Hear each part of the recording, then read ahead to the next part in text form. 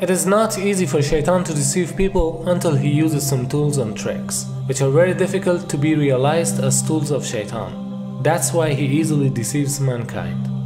So what are those tools and tricks?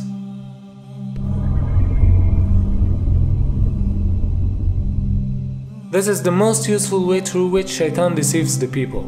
Shaitan is constantly trying to show the wrong as truth, putting beautiful names on haram things. He makes haram so beautiful in your eyes until he incites you to commit that haram action. As he himself says, قال رب بما أغويتني لأزينن لهم في الأرض ولأغوينهم أجمعين. Iblis used the same tool to deceive Adam alayhi salam, eating from a tree that was forbidden to them. Iblis made this action very beautiful and told them, if you eat from this tree, you will be forever in paradise, or you became angels. So he made it so beautiful until they obeyed what Shaitan said and they were cast down to the earth. Also in another place Allah subhanahu wa ta'ala says, تالله لقد أرسلنا إلى أمم من قبلك فزين لهم الشيطان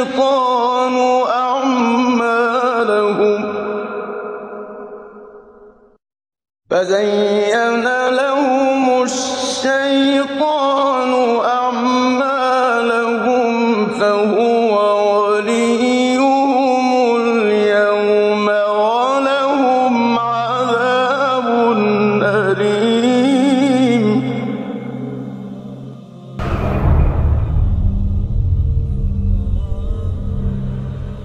Another tool that Satan is using is to cause delay in performing good deeds. He tells you that you have still time, you have more time for prayer, do it later.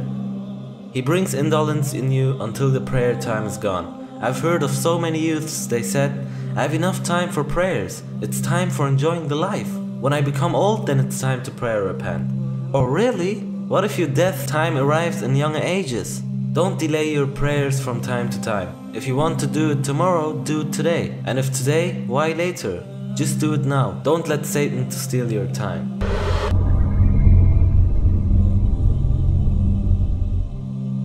Shaitan loves to see what are the wishes and the weaknesses of the people, and he gives them promises.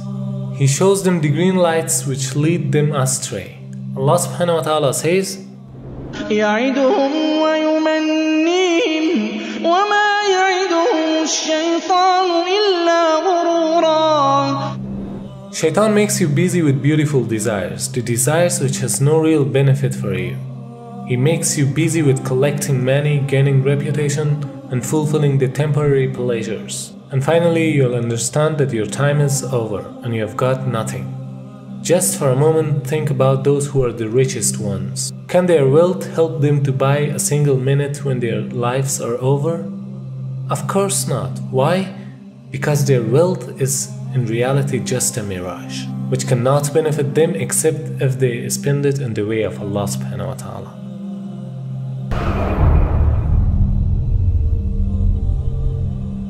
Satan leads people astray and claims that he is benevolent to them and he wants the good for them, as it is mentioned in the story of Adam alayhi salam. وقاسمهما إني لكما لمن الناصحين. Same is the case with other people, as shayateen are deceiving them in different ways and claim for benevolence to them. Another trick that Satan is using is that he misguides people step by step. He can't suddenly cause someone to commit major sins. The prerequisite step to major sins are the minor ones.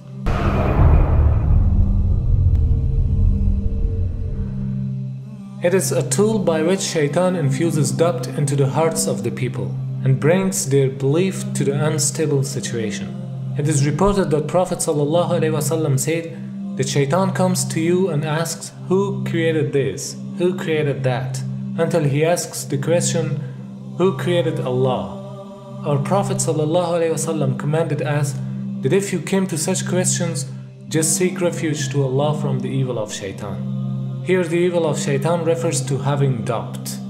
Although the question has answers which have been explained in our previous lectures, but even if we didn't have answer for any question, we shouldn't weaken our belief and let to be targeted by Shaitan.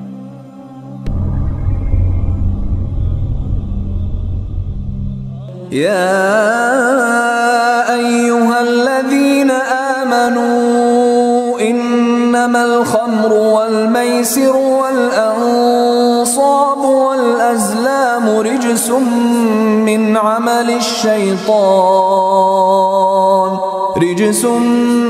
عمل الشيطان فاجتنبوه لعلكم تفلحون.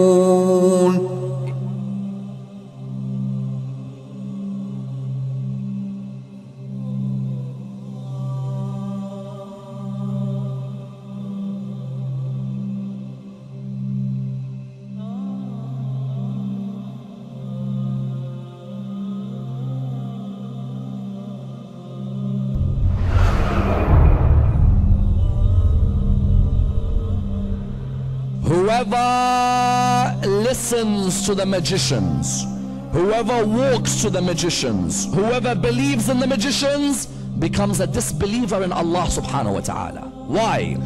Because one of the acts that seeks to nullify Allah's power is magic. With a magician, the moment you see the way he works, you begin to ask yourself, isn't this person so powerful? Aren't they so holy? You start forgetting God. What begins to happen is your whole focus is on that particular person. The biggest deviation, those innocent people are being accused by someone who claims to know the unseen. Do you know how they operate? They have a link with the jinn sometimes. That too is prohibited. Allah says in the Quran, in Surah Al-Jinn, Allah speaks about it. Allah says, part of the things that are mentioned, He says, and from amongst the issues that are taking place, there are people from mankind who are seeking assistance from those of jinn kind, and those of jinn kind are leading them further astray. That's a Quranic verse. Open Surah Al-Jinn and read it. So this man with a big beard, mashallah, pink turban that is as long as ever, mashallah, you know, huge item, and he tells you, say subhanallah. You say subhanallah, subhanallah, subhanallah. Say alhamdulillah, say alhamdulillah. Right, now let me tell you what's wrong with you. You need to take these petals and these lemons and this piece and do this and do that, and you need to do everything together and you will be better. So you say, shukran, jazakumullah khair, you know, mashallah, this man did not take any money, nothing happened, he took your iman. That's what he did. What is the consequence?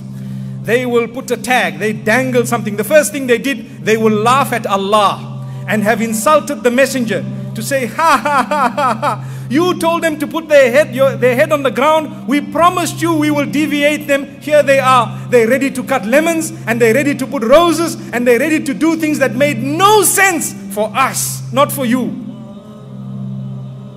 Do you know? They just took away your iman. They made you worship the devil, and you don't even know. And you're happy. You're still saying, Allahu Akbar.